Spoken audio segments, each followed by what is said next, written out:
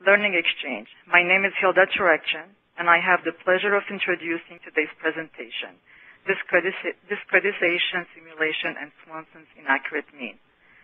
I would now like to introduce to you the speakers you will be hearing from today. Our featured speaker is Eric Bickel.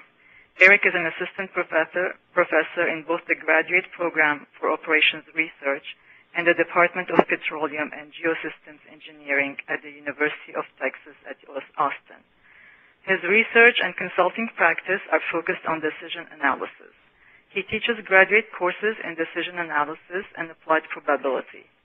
Prior to returning to academia, Eric was a senior engagement manager and co-director of client education at Strategic Decisions Group. He has consulted around the world in the areas of oil and gas, electricity, life sciences, financial services, chemicals, metals, and packaging. Eric is a fellow of the Society of Decision Professionals and a board member. Eric's today's topic is another in the Society of Decisions Professionals Best of DAC 2011 series of technical presentations. Eric, I welcome you to today's Learning Exchange. Thank you, Hilda, and good morning again to everybody that's joining online. I appreciate you taking time out of your busy schedules. We are also pleased to welcome Frank Cook. Frank is a fellow in the Society of Decisions Professionals. He is the Vice President of STP and the Chair of the Membership Development Council. Frank, welcome again to today's Learning Exchange.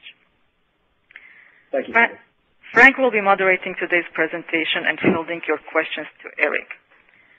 And now, without any further delay, I'd like to turn today's presentation over to our featured speaker, Eric Bickel. Eric, you have the floor. Okay, thank you, Hilda.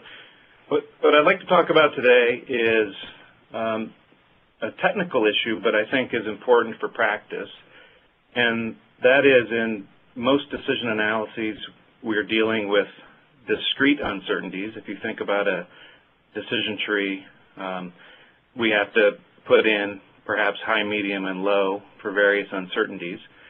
But some uncertainties are actually continuous and could take on many values, and the question is, well, how should we, or how can we best represent those in a tree?